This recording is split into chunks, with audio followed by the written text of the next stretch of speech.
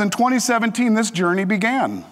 And the reason it began was because I'm about to give a speech at the Sprott show in Vancouver, and I'm thinking, gee, what am I going to talk about? And I realized, well, that's interesting. The German Bundesbank has made a really big deal about repatriating their gold.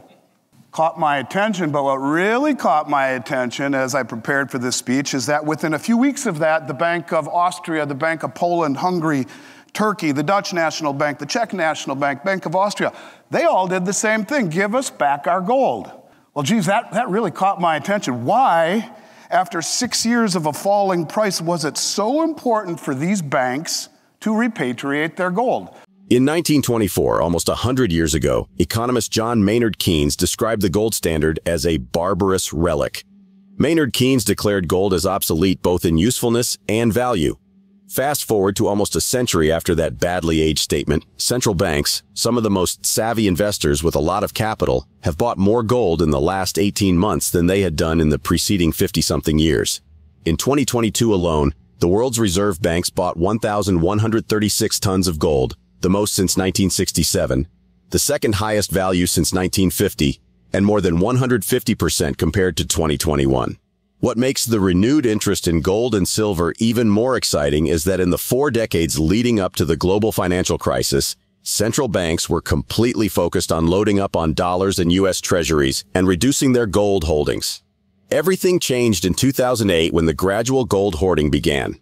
However, the real craze for precious metals didn't start until 2022 after the United States and other Western countries announced a bombardment of financial and economic sanctions against Russia. In 2019, for example, central banks bought a total of 374.1 tons of gold.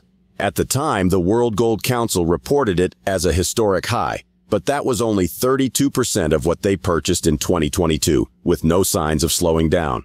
According to renowned precious metals analyst and bullion dealer Andy Schectman, the gradual, then not so gradual accumulation of gold and silver by central banks is not only a testament to the relevance of both assets, but also a huge warning that you need to prepare for what's coming.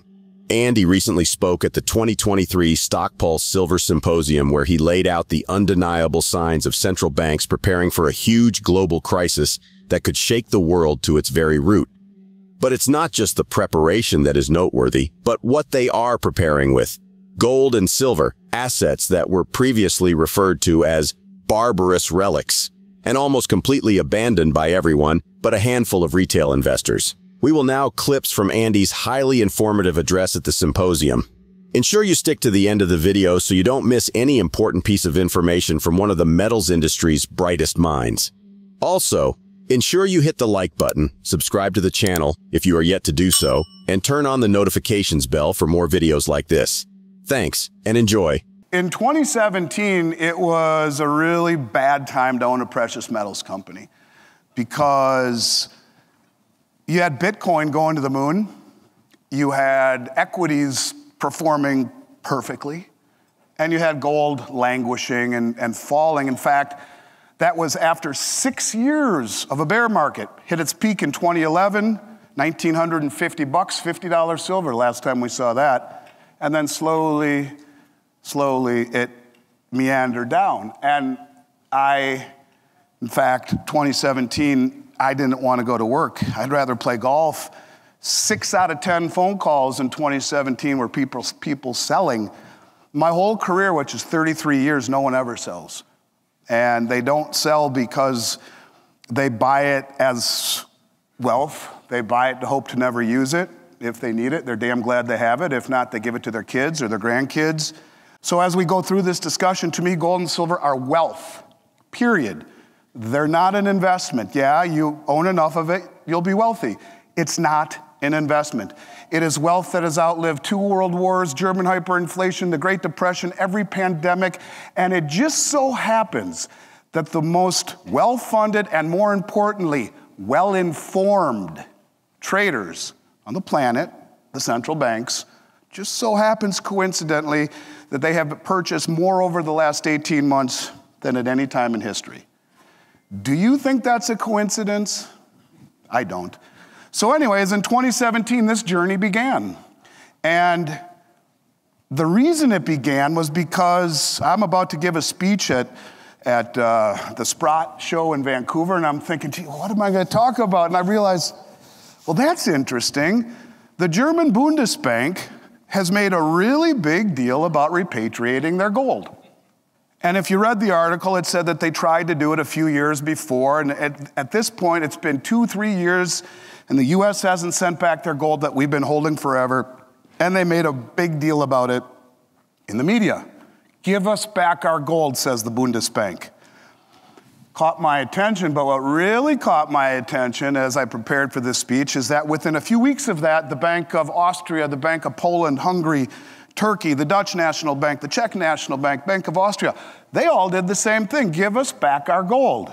Not just from the New York Fed, but also from the Bank of England. And, well, geez, that really caught my attention. Why, after 6 years of a falling price, was it so important for these banks to repatriate their gold? Now, mind you, it's an important thing to understand in a world that I believe by this time next year, you will all really understand the term counterparty risk.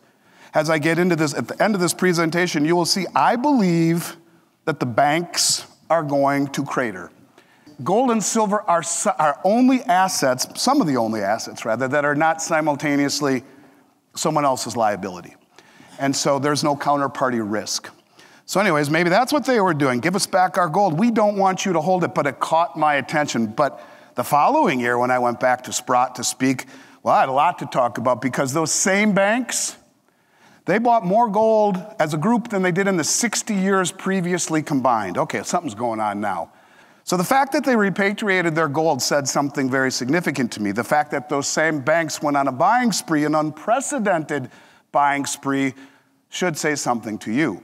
From practically abandoning gold and silver for decades, even selling as much as they could for decades, to suddenly going on a buying spree, everything points to a yet-to-be full, revealed endgame, and these two metals will be right in the middle of that endgame.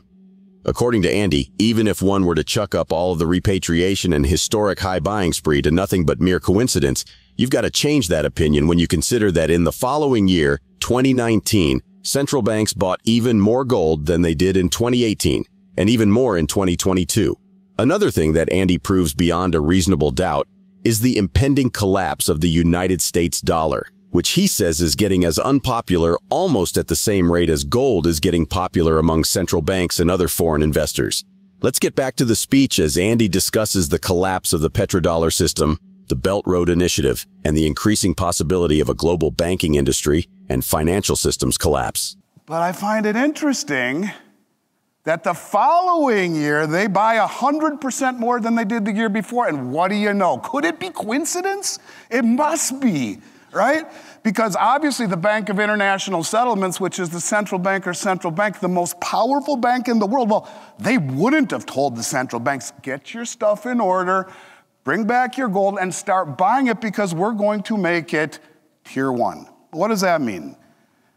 That means that since the end of World War II, there's been basically one asset that was considered tier one, and that was US dollars and US Treasuries.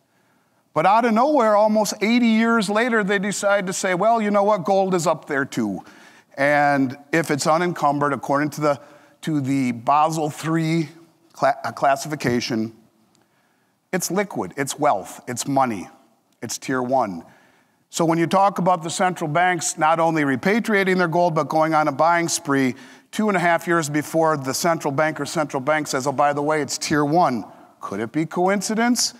I think not. Now, at this point, I'm really starting to talk about this. And this is when I started doing YouTubes. And it's weird because the world makes you feel like you're a conspiratorialist or you're a doom and gloomer, but you're not. There's a very fine line between conspiracy and reality. And you have to feel it in your gut. Your gut is your best financial advisor. When I saw this, I said, oh, something's really going on here with gold, that the central banks are on their way to doing something. Then I stumble across the Belt Road Initiative. And I don't know how many of you really know what the Belt Road Initiative is. If you don't, you ought to. Don't raise your hand again. But this is the largest infrastructure project in human history. ever attempted, and it's China's way of connecting Asia, Africa, South America, parts of Europe.